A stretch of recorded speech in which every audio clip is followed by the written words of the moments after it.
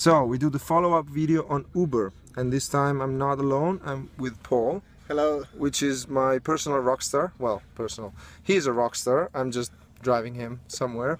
And guess what? We're still with Seno.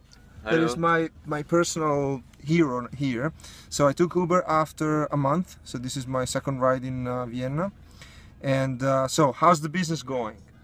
How many clients you had tonight? Wie viele Kunden hast du heute gehabt? Heute sind Sie die 9. So we are the 9th client tonight. So that means that the business is going pretty well.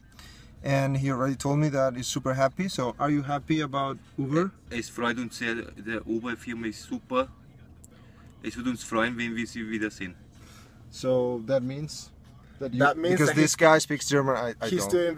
He's doing very well, and I'm actually not a Uber customer yet, but I'm gonna become a Uber customer right now. So I just doubled the customers in this very car, and we also have a driver. So take Uber, because Uber is just super awesome in Vienna. Well, in every city, but in Vienna especially. So take care.